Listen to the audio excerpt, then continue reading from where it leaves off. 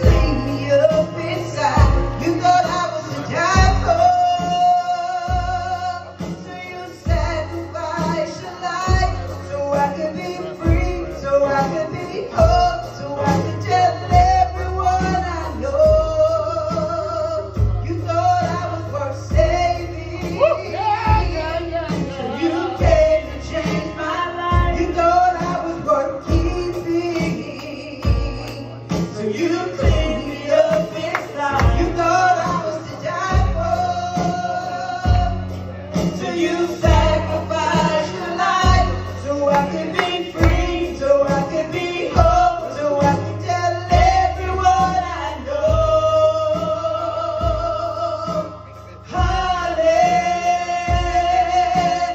Hallelujah, glory to the God who changed my life, and I will praise you, I will worship, I'll give you glory, because I am free, because I am whole, and I will tell everyone I know.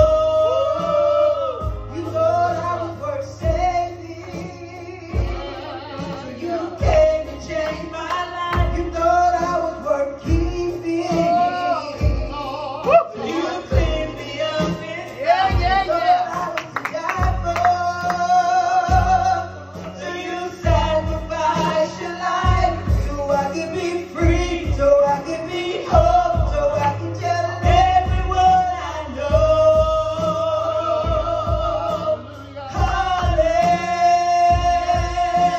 Hallelujah, glory to the God who changed my life, and I will praise you, I will worship, I'll give you glory, because I am free, because I am whole, and I will tell everyone I know.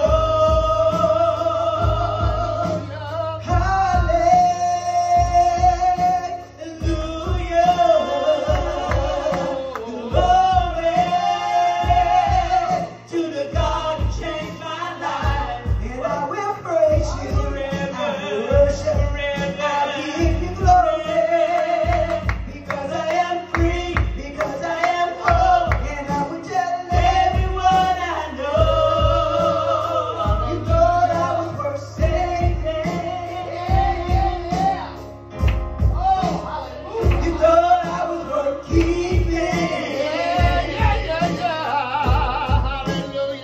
you thought I was to die for,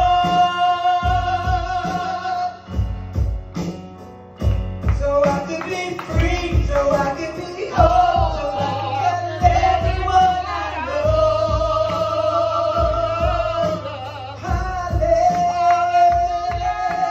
Hallelujah,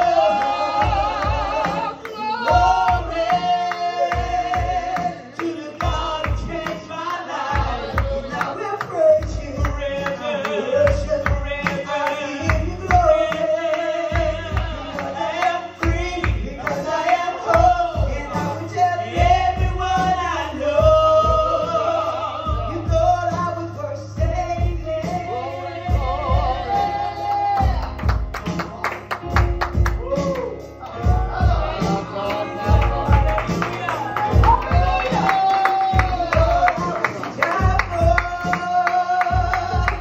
you sacrificed your life so I could be free, so I could be whole, so I could tell everyone I know.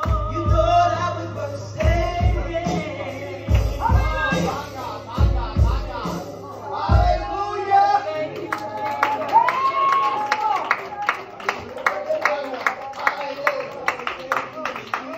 Oh, I love you so much. What are my steps in your word, dear Lord?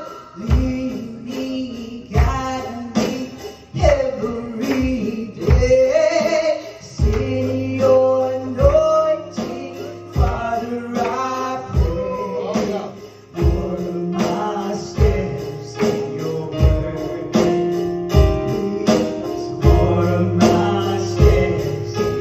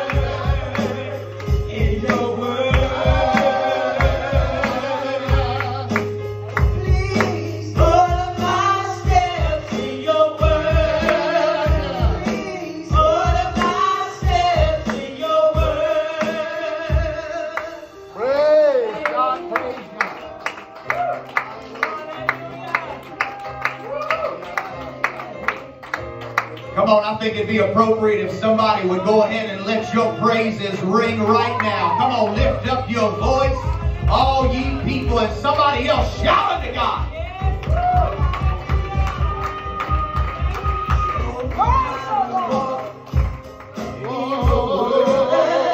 Teach me how to talk in your word when I need a brand new song to sing. Show me how to let your praise ring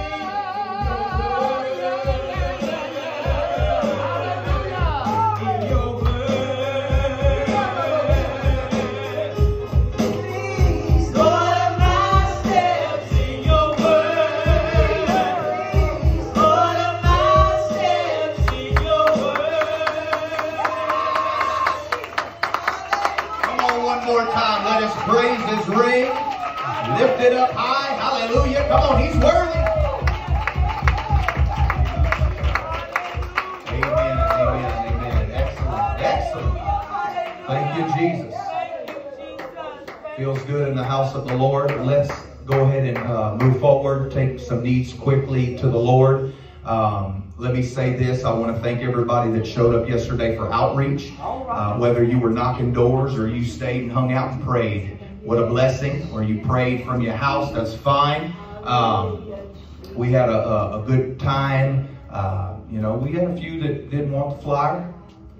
And some of them just shut the door, said no thanks. Didn't want to hear anything we had to say. But for the most part, I believe, I speak for myself, we were very warmly received. All right. And we've got some people that have committed to coming to not just church, but also our family fiesta that's coming up next Saturday. I do want to ask you this. Let's pray for that. We've got a few flyers left back there in the back. If you've got some at home, please don't throw them away. Please don't let them collect dust on your countertop or in the window of your car.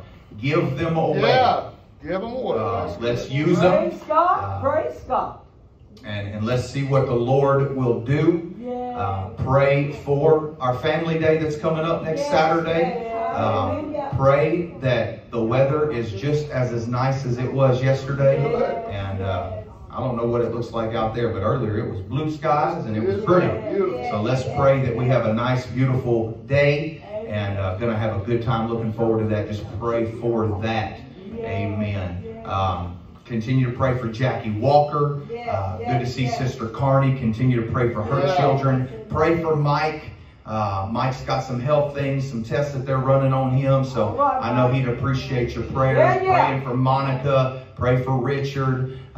Good to see Danielle. Glad that he's home and in the house of God. Amen. And that's the will of God. Somebody say praise the Lord. Continue praying for KG. Amen. And just got a host of needs represented in the house.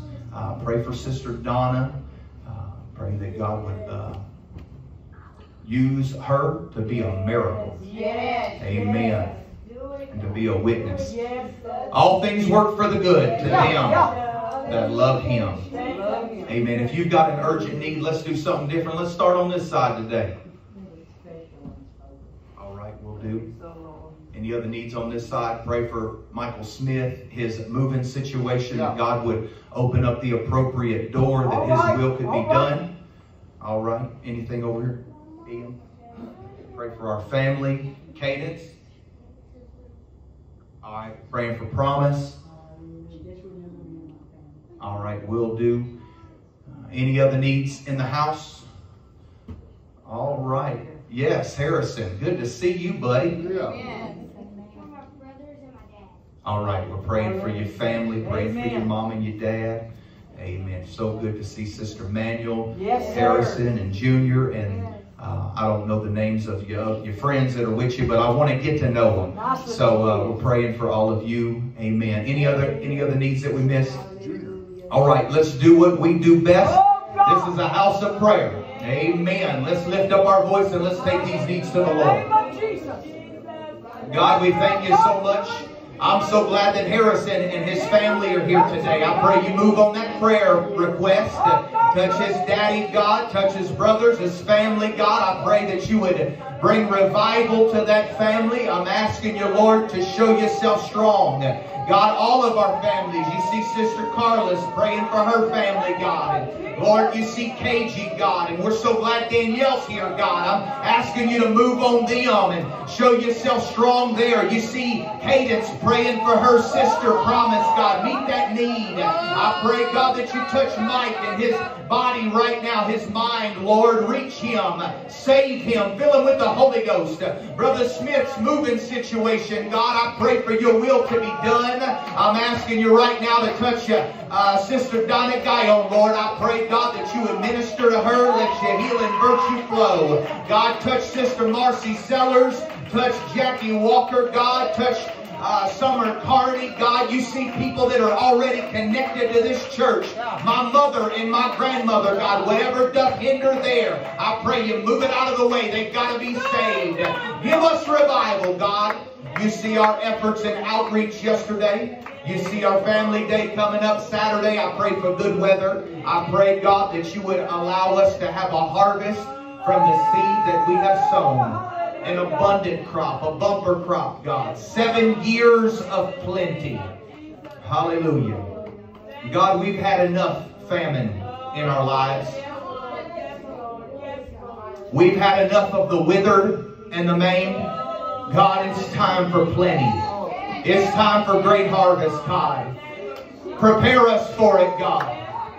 Prepare us, God, to be able to house the fruit that you want to give us, God. And let our fruit remain in the name of Jesus. Somebody say in Jesus' name.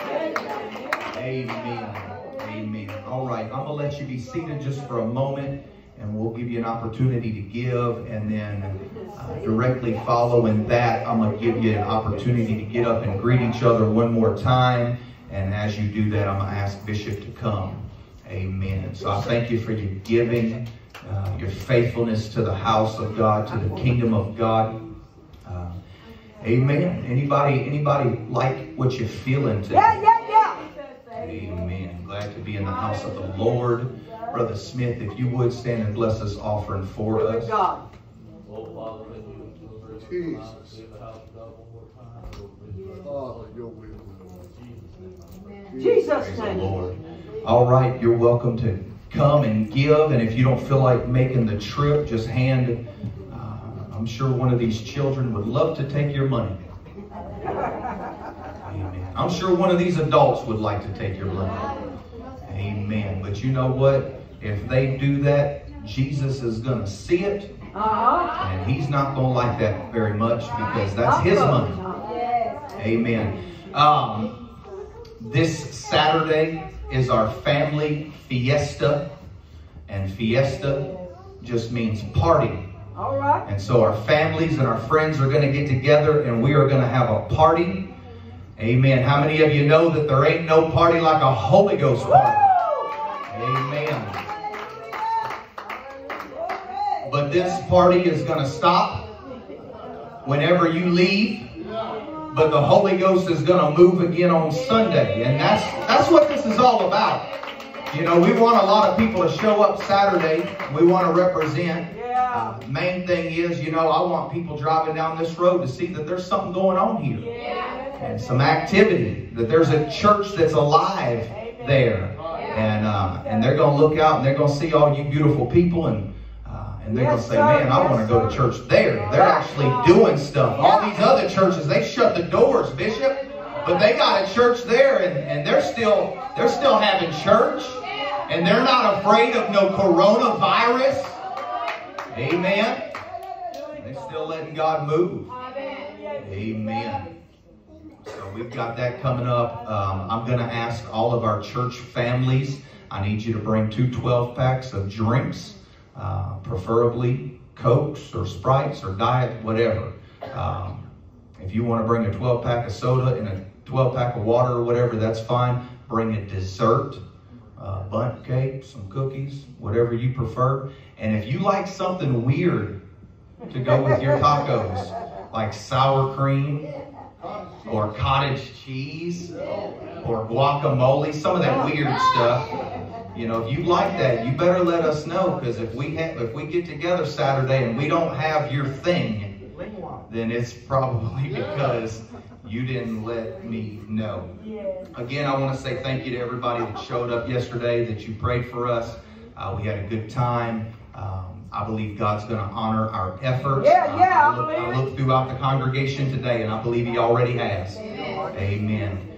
We sometimes, in my experience, I'm sorry for taking too long, Bishop. In my limited experience of doing outreach, the majority of the time that I have seen God move, we go to specific houses and we sow a seed, but oftentimes God gives us a harvest where we didn't sow. Right. Amen. And you know what? I believe that God's going to not only give us those where we did sow, but He's going to give us those where we have not sown. So you keep reaching out. If you still got flyers left, I got a few back there. Grab some. Use the ones you got at home. Let's continue to reach for our people. Again, the main thing is to show up, to love them, and to get them back on Sunday. Right. Amen. You never know. We may have an evangelist preaching for us next Sunday. Amen. Amen. I was talking to Brother Smith on the way here, and I was telling him, I said, man, I got all these ideas that I wanted to do, but I didn't think about them until it was too late. So next time, I got these ideas that I want to do. And I said, we're going to do this, this, and this. And then I'm going to call Bishop up, and I'm going to say, look, we need evangelist Tim Merritt to come and preach for us Sunday. Busy schedule. Amen. It's hard to get him up now. Praise God. He is open and available. Amen. And I love him so much. I don't know about you, but I feel an excitement in the air, in the atmosphere. God's moving. God's working. Some of your family is going to be the result of the seed that we've been sowing. Amen. The praise and the worship, the Word of God that's been going forth there. I'm telling you, it's coming back. It's coming back. Amen. I love my pastor, my bishop, my man of God. The only pastor I've ever had. And I'm not looking for another one. Amen. Praise God. And I love Sister Merritt, such a great lady of God. Amen. I appreciate her and their stand for truth. Amen. Why don't we lift our hands?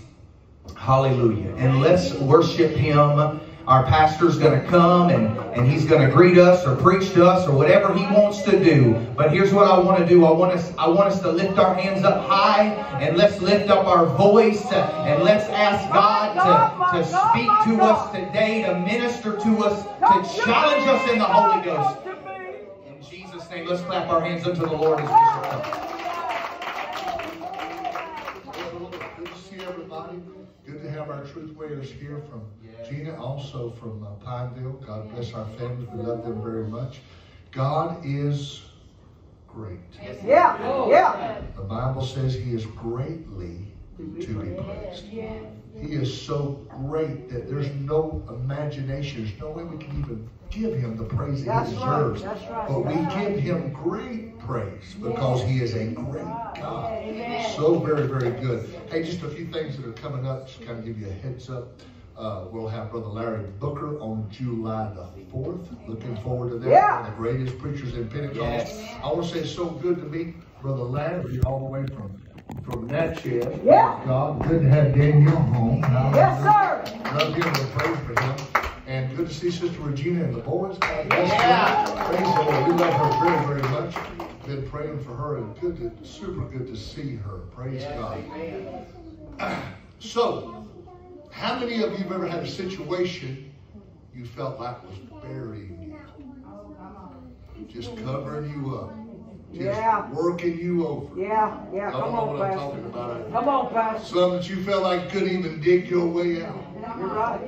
But the truth is, when something looks like it's going to bury, when the devil says, I'm going to bury her, I'm going to bury him, they don't realize that we're the seed. Oh my, come on. Come on. Hallelujah. He thinks he's going to cover us up. But he's given us a chance to grow.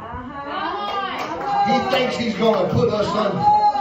But the situation is designed to bear fruit. And not just a little bit of fruit, much fruit. Somebody ought to say hallelujah. So everything that you're dealing with, everything that you're going through, all the struggles and the toil, and Sister Regina and some of you good folks that have been here for the long haul can look around on the inside. We got some things that are going to happen. Not bathrooms, Sister Eileen, not yet. Hang on, hold on. Hang on. Praise the Lord. We're going to put a little sticker on the door that says Eileen's bathroom. But signage and perhaps some paint and a little upgrade on the outside, working on the parking lot, just doing a few things. What we have done here is, and this is what I did at the other church, Brother Ed and our folks that are here would know the same thing, is the tabernacle was beautiful on the inside. Right. That's right. On the inside. Right. It was plain on the outside. A child of God is designed to tabernacle the presence of God. Right. Right. We are designed to have our beauty inward and plainness to the world outward. Right. The reason they know the presence of God is dwelling there is how we radiate what's on the inside. Amen. Amen. Not how we show off. Right. Not how fancy you dress or don't dress. That's right. That's right. Not how many bangles you can hang on you. Right. But the glory is on the inside and it manifests itself on the outside. Right. How many of you Holy Ghost people will know this? You see somebody that's recently received the Holy Ghost. Yeah. And they radiate. Yeah. There is a clean glow about them. Hallelujah. Now, Michael, I tried to cover it up because I didn't want people to know that I was hanging out with the Holy Rollers. Crazy people, that's right. So the night after, I got the Holy Ghost on a Sunday night, was baptized on a Sunday night. Brother Bobby, I went to church and got the Holy Ghost. The real thing. Real thing. The next morning, I didn't want a cigarette. I went to the courthouse because I had court. I had testified, so I had a subpoena. And I went to the courthouse. I was a policeman. I got to the courthouse. I'm sitting quiet. I feel good. I feel clean. I felt God. And all my old buddies that were talking and carrying on and joking, nobody noticed I wasn't joking. Right. Nobody noticed I wasn't saying anything back. I wasn't cussing. Come on now. Nobody noticed. I'm just sitting over there, me and JC. Oh. And here comes the judge, Judge Woody Thompson. And he walked in and he always wore this black frock. I guess that's what they call it, his judge robe. And when he'd walk, he'd swing his hands so he'd make his robe dance. Here he comes. And he come in there greeting everybody. He says, men, good morning, men. And then he looked over at me, he says, Timbo. I said, morning, Judge. He says, I heard. I heard. Just like that. That you were at the Pentecostal church last night. And all my buddies, and I'm thinking, oh my goodness. Gossip. He says, is that true? I said, yes, sir. And all my buddies were going. He says, I heard tell they baptized you in Jesus' name last night at that Pentecostal church. Praise God. Is that true? Yes, sir. Yes, sir. He said, I heard that you gone and got that Holy Ghost at that Pentecostal church. Amen. And I thought, how does the judge know all that? Yeah, come on. And all my friends were looking at me like, are you kidding? Are you a holy roller? Are you one of them crazy apostolics? Them Pentecostal people? And I said, it's true. And of course, my friends started saying, oh, that's the crazy church. You know what? We are crazy. Yes. We're crazy about Jesus. Yes. He has been so good to us. Listen to me. You keep having church.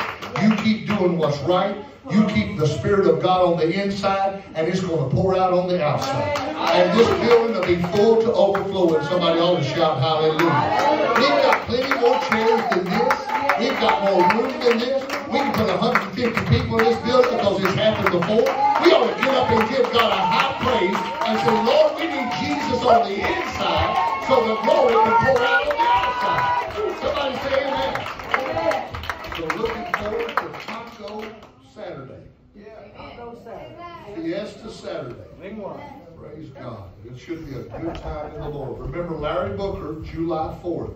We've got a missionary from Central America is going to be with us in May. And just good things happening. Let me give you an update about Sister Donna. Y'all just remain standing. Brother Wagner's about to preach. One thing that I appreciate is Sister Donna was having some blood pressure issues. She has a micro spot on her brain where she has suffered a stroke sometime, where they can tell you they're not sure when it was. It may have been this time, but and they're seeing if it's moving or anything is happening to that. But so far, she's going to be fine. Yeah. You know what I believe? I believe it's the prayers of God's people. Oh, yeah, I believe Somebody ought to say amen. Amen. God is faithful. He hears us. Amen. And Sister Donna is a precious lady. Brother Sister Guyon has been with us now for 16 years or so. And came because Sister Merritt was teaching holiness. And that's how they showed up in church. They wanted to hear about holiness. And when they heard about it, they said, I want to do it. Praise the Lord. I want to live that. I appreciate that. She's going to be fine. We're waiting on maybe a heart cath on Tuesday. And you know what I'm expecting? A good. Hallelujah. So I appreciate your prayers very much. I appreciate you. I appreciate your stance for truth. We don't need another run-of-the-mill church. That's right. That's right. Now somebody got angry the other day because they came to our Pineville church, and I made some comments about where I came from, the denomination I came from, and they didn't like that. They said, well, I don't think you should be talking about another. Let me just say something. Those people are salesmen. Come on. The lady that was complaining is a salesman. If what she sells isn't the best, I don't want to buy what she has. That's right. You hear me? What we have is the best. Yes. You hear me? It's the best. This is the best life. This is the only life. Somebody ought to say amen. Praise God. God does mighty good things for us. And He's done great things for our people that are here. Praise the Lord. Brother Wagner, we love you very, very much. We want him to come, and Truthway wants you to preach the word. Amen. One more time, let's lift that up to Jesus. Praise the Lord. Amen. Couldn't help but think of the scripture when he was speaking about us being the seed. The word of the Lord tells us, except a corn of wheat fall into the ground and die, it abideth alone. But it goes on to say, but if it die, it'll bring forth much fruit. Amen. Sometimes we've got to experience undesirable circumstances. Amen. But all things work for the good. Amen. Your children, their salvation, your family. Somebody say, praise the Lord. Amen. Again, I want to say how delighted I am to have my friend, Mr. Larry Jackson, all the way from Natchez. Thank you for making the trip. Good to see Sister Regina and these boys. We're so glad to have them home. You're home. Amen. It's where home is. Nothing, no place better. I'm glad that they're here. I've been thinking about these boys, and every time I drive by their place down the road, I guess they're still there. I'm not sure. Okay. Every time I've been driving by, I look, hoping that they're outside somewhere so I can go talk to them and do what I can to get them in Sunday school or whatever. We want them here. Amen. They belong here. Praise the Lord. And we're glad that Danielle is home. And just glad all of you were here today. Praise God. Praise God. You know what? I'm glad to have some of my favorite people in the whole wide world that came to church today. Amen. Praise the Lord. And I'm also glad that some of you from Pineville showed up. Amen. Praise God. I say that because our Truthway Church here at Midway, some of my favorite people in the whole wide world. Amen. Amen. But you Pineville folks, y'all run a close second. Very close second. That's right. We Amen. don't mind. We don't mind. All right, I'm going to do it. I'm going to do it. look, I don't want nobody to hang your head and say, again. I don't want nobody to sigh. I want you with a smile on your face to turn to Acts chapter number 2. Amen. I told y'all the story. I said I was at that youth rally, and the evangelist at that service asked us to turn to Acts chapter number 2, and there was a collective, again.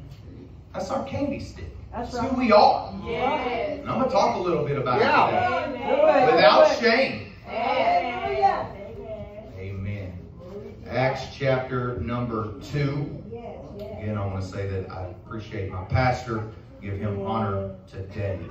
Amen. Acts chapter 2, a couple of verses of scripture. I want to begin reading in verse number 1. If you haven't, say praise the Lord. Praise God. When the day of Pentecost was fully come, they were all with one accord in one place. Suddenly there came a sound from heaven as of a rushing mighty wind, and it filled all the house where they were sitting. And there appeared unto them cloven tongues like as of fire, and it sat upon each of them. And they were all filled with the Holy Ghost and began to speak with other tongues as the Spirit gave them utterance. Right. Kind of wrestled with a title for today. Nothing mind-blowing. Going to just be a simple message today. But I feel like it's going to be a simple message from the Lord. I want to talk to you about the Pentecostal experience. This Pentecostal experience. One more time, let's lift our hands, lift our voices. God, I need your help today. I recognize, God, that I am just a man. And God, I fail and I fall short in so many ways. But God, I'm a vessel that you can use today.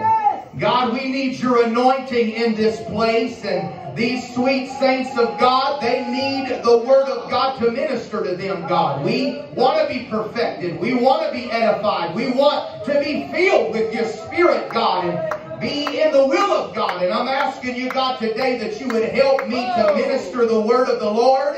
And I pray that the saints would respond to it and they would be challenged by your word. And I pray this in the matchless name of Jesus Christ. Why don't we clap our hands one more time? Amen. All right, look up here and smile. Amen. Show me your teeth. Now, if my grandmother was here, I wouldn't be able to say that because she would spit her dentures out and she would. But you can show me your teeth. Amen. You look beautiful when you smile. You know, some Pentecostals, I don't know why their corners of their mouth sag so bad. I don't know what it is, but hopefully we'll get to that today. And we'll talk a little bit about that. But I want you to get out of your seat and I want you to go and greet somebody in the name of Jesus. Shake several people by the hand and ask them, have you had this Pentecostal experience?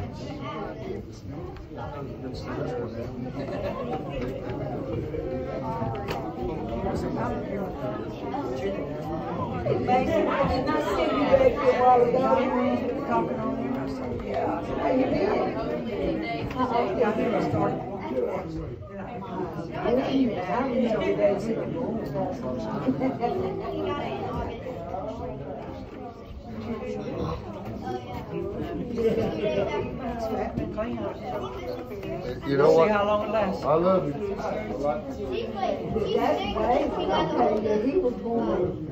Praise the Lord. Praise the Lord. I love you too, man. Praise God. I told you I went to a white church up here. I told him I got 140 to leave me. Because I'm good. Let me show you a picture right quick. We had it when I was 4.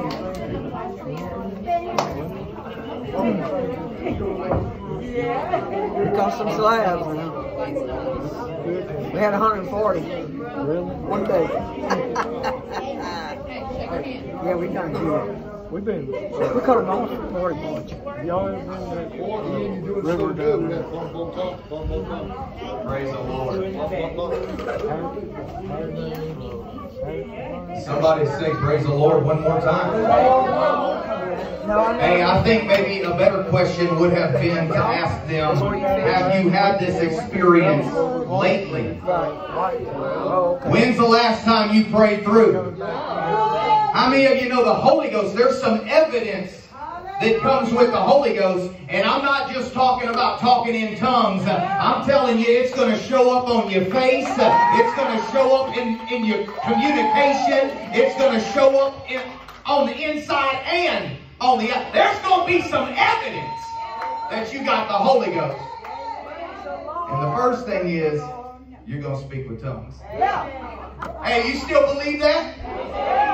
Well, look at your neighbor and ask him, when's the last time you talked in tongues? Praise God, man. I feel a little aggravating spirit in here. Man, one of them scabs or something, you know, we just gonna scratch it until it bleeds. Praise God. I want you to consider the disciples prior to Pentecost. Just following the crucifixion, these men, these disciples, they had left everything to follow Jesus, and they had invested their entire lives into this man that they had thought was the Messiah, and lo and behold, he ends up getting arrested, and he ends up getting beaten, and he ends up getting crucified, and you read the scripture, and you know, I see a bunch of men that invested everything, and now they're hopeless, and they run afraid, and they're scattered, and they're discouraged, and no doubt they got questions, and some of them, we still refer to them 2,000 years later as doubting Thomas.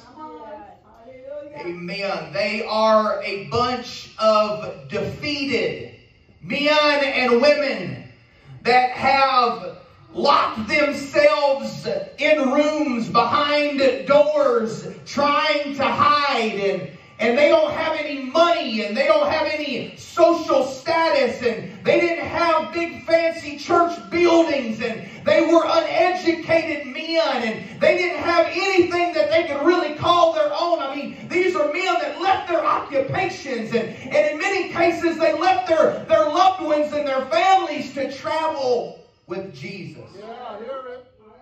And now Jesus was gone. Be it his crucifixion, or be it the day that he stood there on the mountain, and we see him ascending up into heaven, and I can just imagine these men just kind of wringing their hands, thinking to themselves, what do I do now? What am I supposed to do with my life now? Well, I've got good news, because something began to happen. Something took place. And in spite of all of the enemies that had these men running and hiding, I read the rest of the book, and these men ended up turning their world upside down. And so the question that I want to pose to you today is, how did they do it?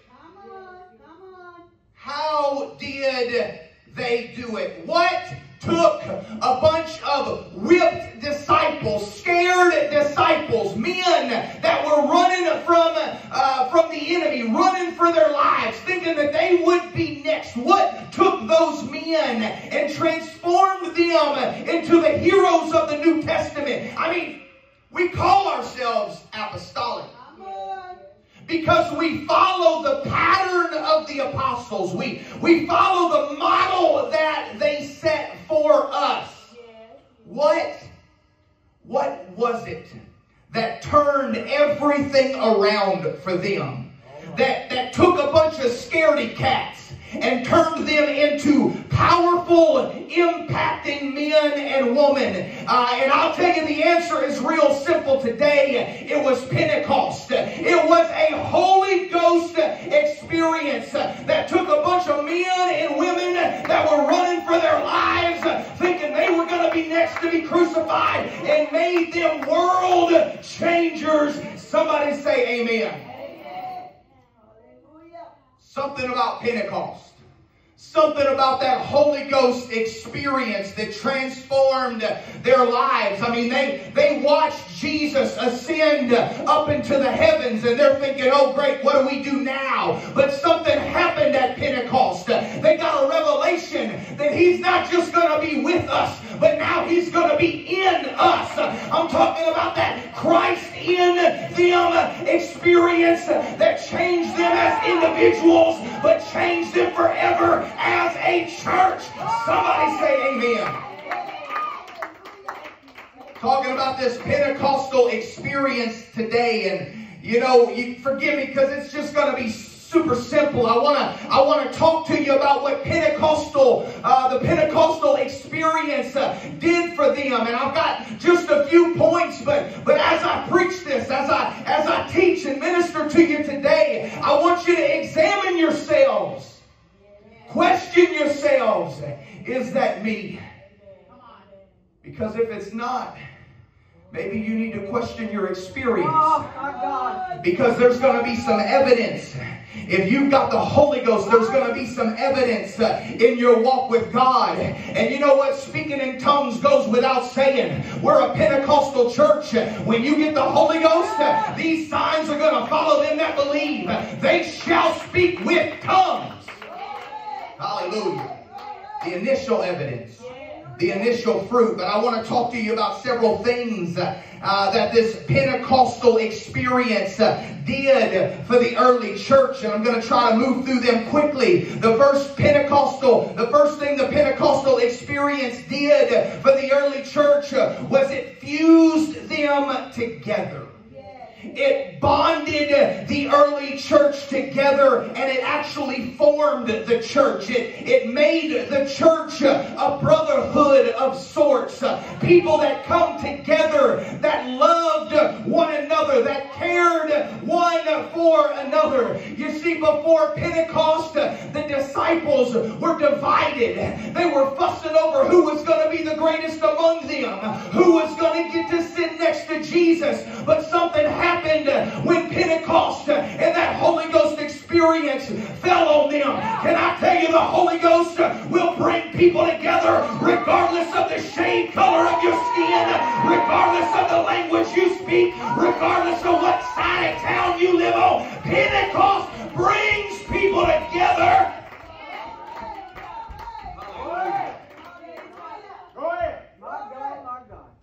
This Pentecostal experience, it's really just an amalgamation of people of all walks of life. You can have a doctor on one side of the church while you've got somebody that's experiencing disease and sickness on the other side. Pentecost brings the educated and the uneducated together. It brings the wealthy together with the poor. But let me tell you something. It's not Pentecost if they don't have love one to another.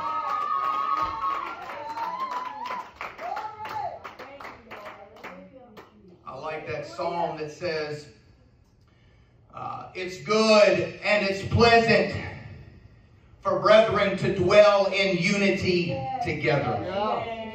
He goes on to talk about how that ointment, that oil, that anointing flows from the head of Aaron down his face onto his garment. He said it's like that anointing. He said it's like the dew that falls down on Mount Hermon and it begins to flow. You want to know a surefire way to get the anointing to flow in the house of God? When brethren, when sistren are dwelling together in unity, when we're all on the same page, when we're all in agreement, when we're all with one accord and in one place, and we're not fussing one with another. There's no division in the church.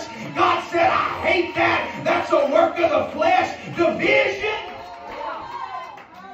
It's an abomination, he said, those that cause discord. I'm telling you, this Pentecostal experience is going to bring all types of people together. They're going to walk through those back doors. They're going to have tattoos running all down their neck. But bless God, when they get this Pentecostal experience, they're going to love you and we're going to love them.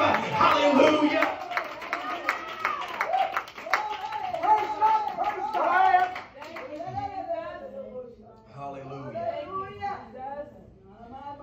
That's why he said when 2 or 3 are gathered together. Hallelujah.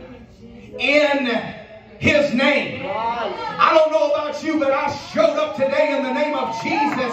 And all I need is at least 1 more, maybe 2 more that's here in the name of Jesus. And we can have a move of God. The anointing will begin to flow. But we got to show up together. He's caused us to sit together in heavenly places. I'm talking about unity in the body of Christ. I'm talking about how the Holy Ghost will bring us together. That's good preaching.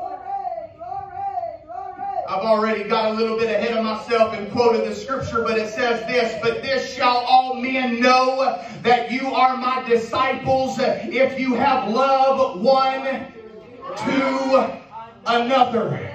That's how the world is going to recognize the church. That's how the world is going to know that we're the church of Jesus Christ, when we have love one to another. I know that old song says, give me that old time religion. Give me that old time religion. But if you'll pardon me and let me change it and tweak it just a little bit, it says this, that Holy Ghost I got, it makes me want to love everybody. I said the Holy Ghost will make you want to love everybody. Not just people that live on your block. Not just people that share the same last name as you. Not just people.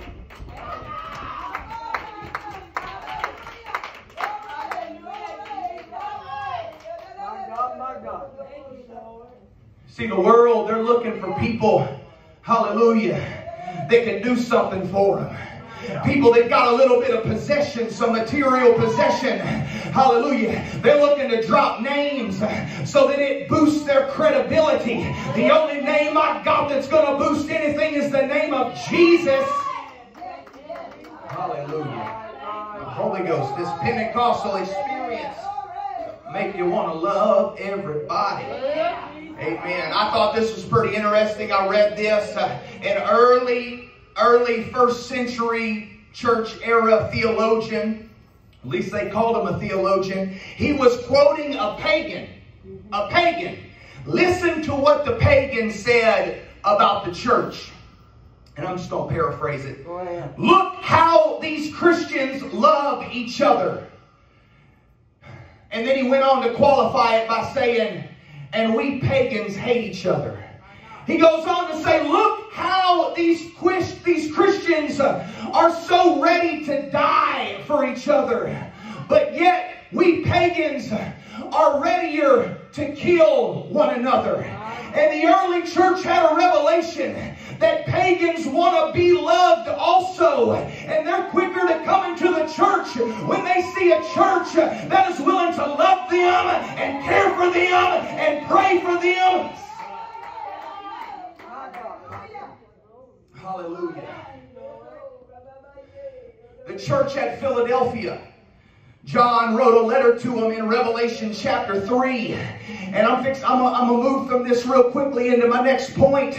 But the Bible says John wrote to them and Jesus told them, you've got an open door. There's an open door to you, church. And I find it real interesting that Philadelphia just simply means brotherly love. That the church that's got love for people, hallelujah, God is going to give them an open door to evangelism, to soul winning, to reaching and turning their community upside down. You got to love one another. Hallelujah. This Pentecostal experience made the early church aggressive. Yes. Hallelujah. You couldn't shut them up. Bless God. Hallelujah.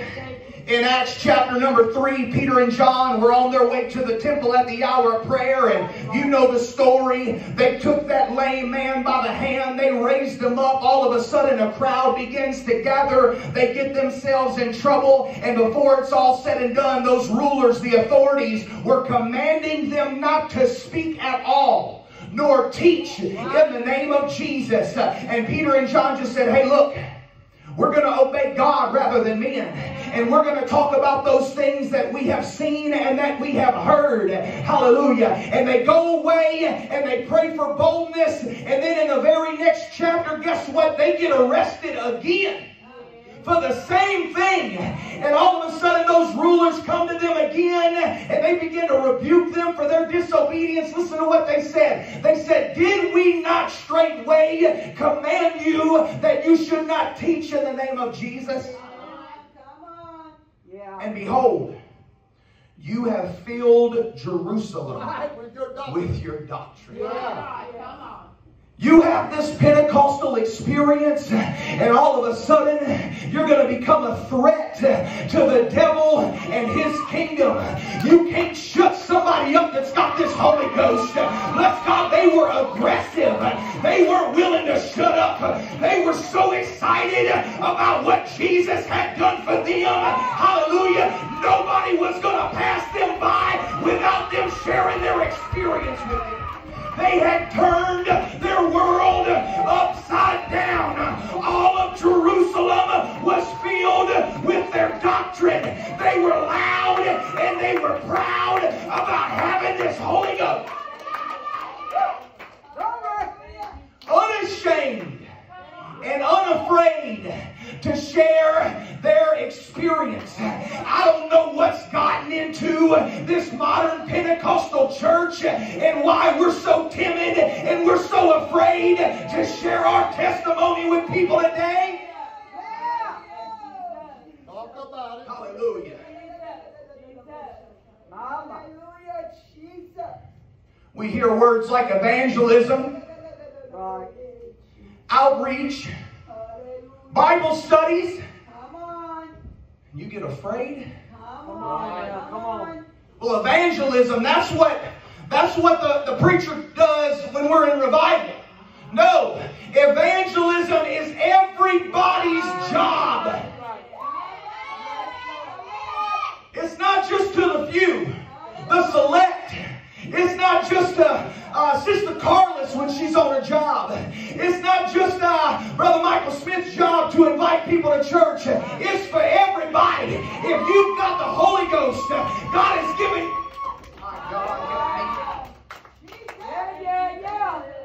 You couldn't shut them up. They were telling everybody. But here we are. We get so nervous. We're so scared somebody's going to slam the door in our face.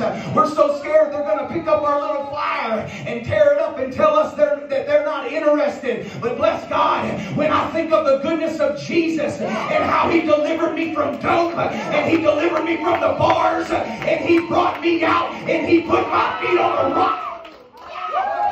I guess you don't feel that way. I guess you're so far removed from the bar stool and the medicine cabinet that you don't get excited about what God's done for you.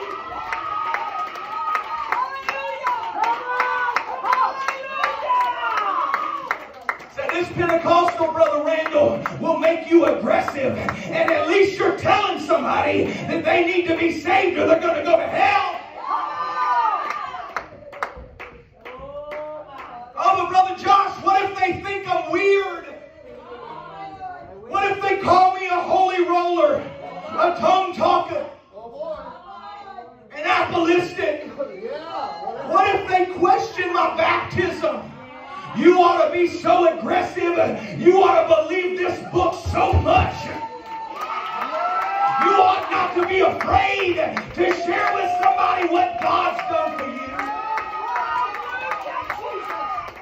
Hallelujah. Let me tell you something, Truthway. You show me a church that has lost their passion for evangelism, that they've lost their fervor for lost souls, and I'll show you a church that's dying if they're not already dead. Hallelujah. We can't ever stop reaching for our family. Don't you ever stop praying for your children. Sister Carney, don't you ever give up on them. I don't care how far gone they are or what they call themselves. As long as they've got breath in their body, they can still repent and receive this Holy Ghost.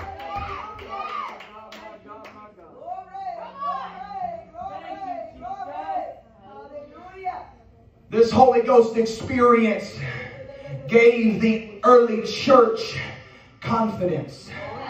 Unbelievable confidence. In spite of all the difficulty that they had to go through, in spite of the opposition, let me tell you something, they experienced persecution unlike anything we've ever seen. But if we don't lift up our voices and pray, it's coming to America. But bless God, when you've got the Holy Ghost the way they got the Holy Ghost, you're going to have confidence.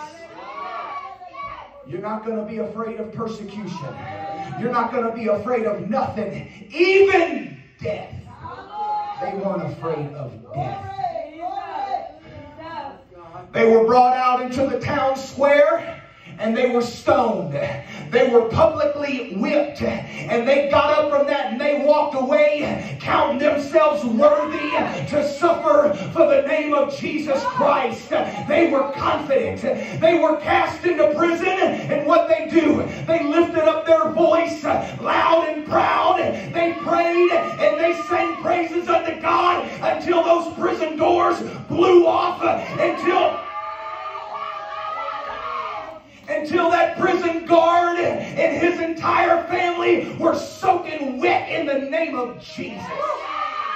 They were confident because they had a Pentecostal experience. They had a revelation that to die is gain. How are you going to threaten me with heaven? To die is gain. You know the Apostle Paul and all his perils, all the opposition that he faced, and he shouted it out, being confident of this very thing, that if God began to do a good work in me, He's going to finish it. He's going to complete it until the day of Jesus Christ. I've been praying this scripture. I love it. It speaks to me. The Bible says if your heart condemns you, God is greater than your heart, and He knows everything. But if your heart condemn you not, then have you confidence with God. You want to know how you get confidence with God? You just live right. You do right. You do what the man of God says to do. But if you're sneaking around and you're hiding and you're doing things that you know the bishop and this man of God preach against, then you're not going to have any confidence at all. But if you experience Pentecost all over again, you run to an altar and you pray through one more time. You talk in tongues until you get the Holy Ghost all over again. You'll begin to build that confidence back up. You'll begin to stand in the face of opposition and say, if Jesus did it for me, He can do it for anybody else. A Holy Ghost church, a Holy Ghost saint is a confident saint. Knowing that if God did it back then, if God did it for Paul, if God could do it for a denier like Peter, God can do it for me. Somebody say amen. I said if God can do it for a Tim Merritt, God can do it for a Josh Wagner. If God can do it for an Eileen Millsap, God can do it for anybody.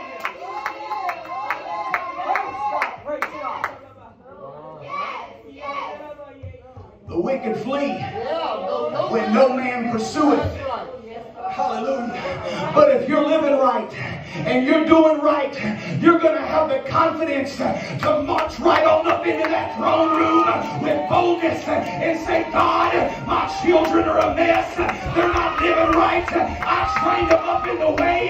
Hallelujah. You'll have the confidence and the boldness of a lion. And if you don't, you just need to pray through again. Why don't we all stand? Good preaching, good preaching. Hallelujah. You know what? Sit back down. Hallelujah. Church yet. Amen yet. Said this Pentecostal experience, hallelujah, will make the church a powerful church.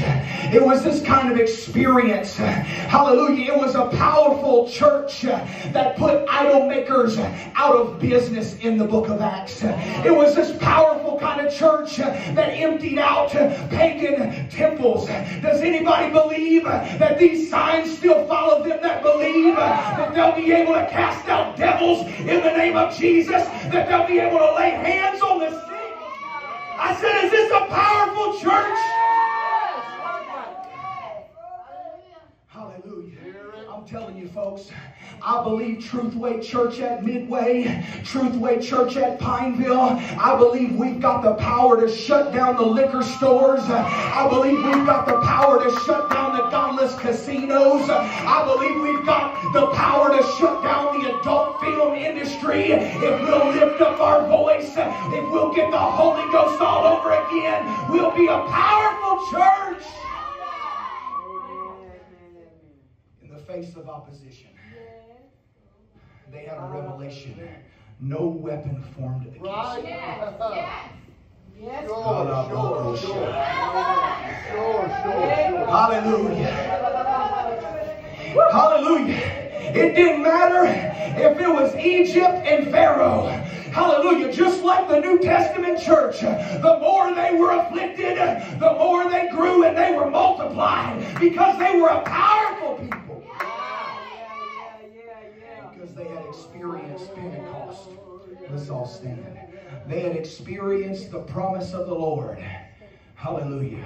And you shall receive power. After that, you receive the Holy Ghost. Hallelujah. Does anybody in here have power?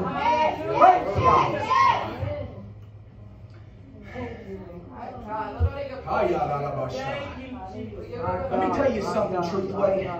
We are miles ahead, infinitely ahead of the early church. We've got more numbers than they had. We've got more resources that they had. Look, we've got beautiful church buildings. We've got fellowship halls. We've got fancy musical instruments with anointed playing and anointed singing. We've got everything we need. All the equipment. We got wealth. Yep. You got 401ks. Yep. The church can't say silver and gold have we none, because you got it. The church can't say that we're ignorant and unlearned. That's right. We've got doctors that are preachers. We've got trained teachers. Somebody say amen. Amen. We've got Pentecostal churches on every corner. Some of them are large and influential, but sadly, most of them have little to no power. We got sick people sitting on our church pews, but yet we say we're the people of God and we have faith. Oh my. We've got people on our church pews that need the Holy Ghost. Brother Bobby, you've been coming for almost a year now. It's time. Somebody say amen. That's not how the church operates. Yeah. Praise God. On the day of Pentecost, hallelujah, when Peter began to preach that oh so important message, the Bible says the word of God went forth and they were pricked in their hearts. There ought to be something about this kind of preaching that'll stir up something on the inside of you, that'll make you say, what do I got to do? Hallelujah. The message doesn't change in a Pentecostal church. The message is still the same. You got to repent and you got to be water baptized in the name of Jesus Christ for the remission of sins, and you shall. I said you shall receive the gift of the Holy Ghost, for the promises unto you and to your children and to everybody everybody afar off. It doesn't matter if they live in Texas. It doesn't matter if they live on the other side of town. It doesn't matter if they're in another country. They live out of state. And all of a sudden God began to deal with them. You may not know it's God, but it's God dealing with you, saying, hey, it's time to get back home, because God's got a promise for you, man. God wants to fill you with the Holy Ghost. God wants to begin to work in your life. He wants to give you power. He wants to give you confidence. He wants you to be a witness. God wants you to love everybody. And if you want that in your life, you run to this altar. You begin to repent of your sins. You pray, God, I need your help. God, I'm weak. God, I'm weak in this flesh. I've been doing things that I'm ashamed of. I don't have any confidence. I'm under condemnation because I've been sneaking around doing things that I know pastor's been preaching against. But today, I'm going to get it right with God. Today, I'm going to get deliverance. Today, I'm going to get power. Today, everything changes.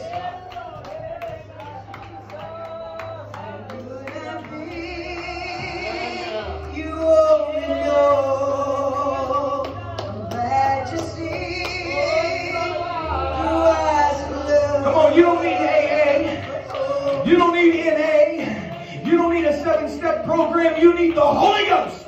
You need to speak with tongues as the Spirit of God gives you the utterance.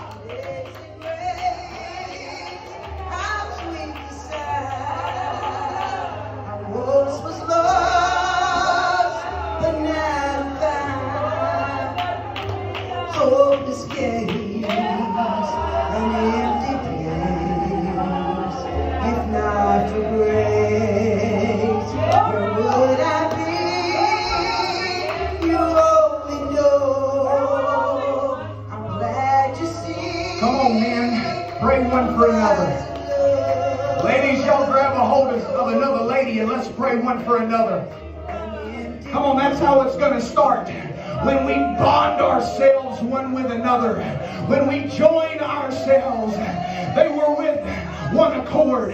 They were in one place, and suddenly there came a sound. Come on, we need a suddenly move of God. We need a suddenly outpouring of the Holy Ghost today.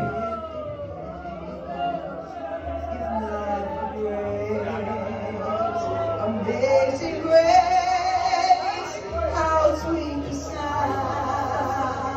I once was lost, but now I'm found.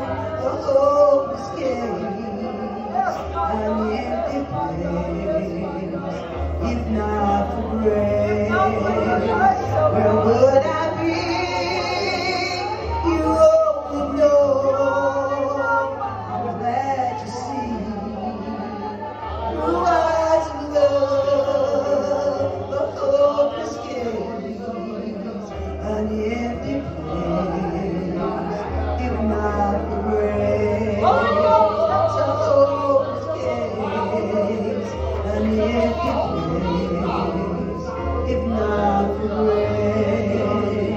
Amazing grace, how sweet the sound. I once was lost, but now I'm found. A hopeless case, an empty place. If not for grace, where would I be? You only know.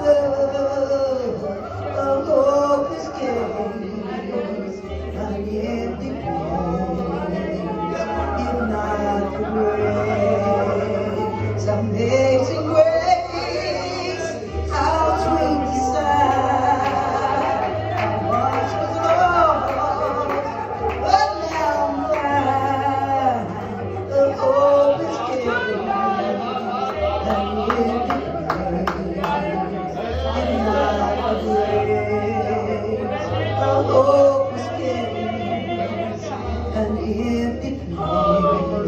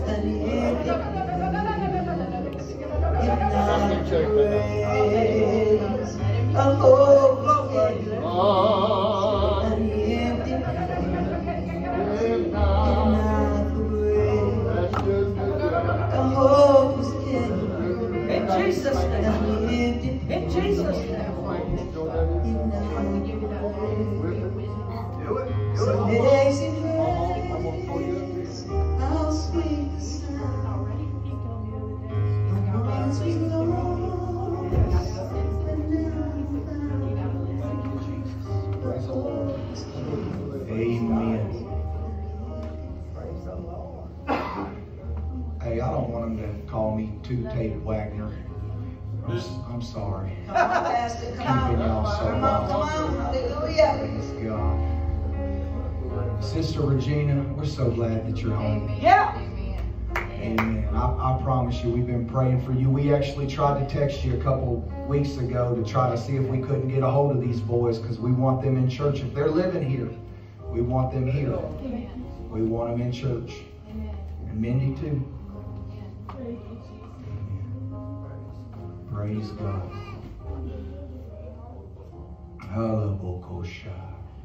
Anybody thankful for the Holy Ghost? Yeah. I'm telling you folks, I was a mess. I was a wreck. Some of you probably a lot worse off than me. What a mess. You know, I mean, I would have called myself a Christian. It wasn't like I was an agnostic or an atheist or nothing. I believed in God. Believed Jesus was God. I never heard of a Trinity or knew anything other than that. Hallelujah. But something happened to me, Sister Eileen, when I got the Holy Ghost. You know what? I had been to other churches. And you know what? I enjoyed the preaching. I enjoyed the Word of God. And when they gave that invitation at the end of the service for the sinners to come and quote the sinner's prayer, guess what? I went. And I repeated the prayer, and I got good feelings all over me, but I walked out still addicted to cigarettes, still putting skull in my mouth, still smoking pot. Now we know. Amen. Praise God.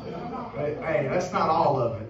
That's like Bishop preached that message about the Israelite going over Jordan, and they took 12 stones, put them on the bank for everybody to see. But there were 12 more that were hidden under the water. Nobody ever saw them. Look, there's a lot of stuff I'll never tell you. It's buried. It's hidden. I'll never share that with you, Sister Carney. You don't need to know that. You'll never know that was there. Praise God. But there's some stuff I'll share with you. Praise God. Is that all right? Yeah, no, that's right. It's a good message, Pastor. I remember that. I've used it more than once. Amen. Whew. I'm thankful for the Holy Ghost. It made the difference in my life. I appreciate God. You know, it's like I told you the other night, to connect the dots in my life. You know, you run that line from one dot to the next, and at the end of it all, it's got a beautiful picture, right? I appreciate every time I got an opportunity to repent and say a sinner's prayer. But you know what? When I got the Holy Ghost, it changed. Christ in me, the hope of glory. It was more than just a goosebump. It was more than just a thrill that went up my arm. Hallelujah. I got Him on the inside. And if you've got Him on the inside, there's going to be some evidence. Hallelujah. Praise God. Scripture says, out of the abundance of the heart, the mouth speaks. What's on the inside is going to come out. It's going to show up. Amen. All right, let's lift our hands one more time. We got another service. Hallelujah. One more service over in Pineville. I love you, Jesus. I appreciate you for the good word of God today. I thank you so much for all of our guests that are here. I thank you, God, for those that have come back home, Lord. I pray, God, that you would bless them and fill them and use them and help every one of us, God, to express and show the evidence that you have put your Spirit on the inside of us, God. Help us to win souls, to be unashamed and unafraid about what you've given us, and help us, God, to lead others to the same experience. Bless our family fiesta that's coming up this weekend. We ask you, God, to let it bear fruit. Let us bear fruit and let our fruit remain. Everybody say in Jesus' name. Y'all be sure to greet our guests. We thank you, Mr. Larry Jackson, for making the trip all the way from Natchez. They say a church alive worth the drive. All right, y'all greet each other in Jesus' name. Y'all let Sister Regina know how glad we are to have her. Amen. Hopefully she'll feel the Holy Ghost and move back home too.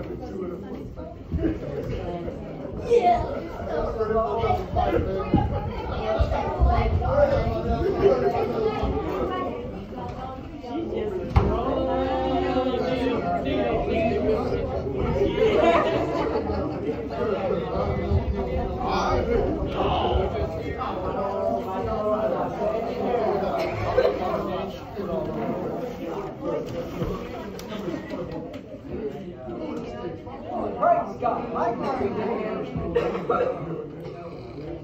Lord, help my brother.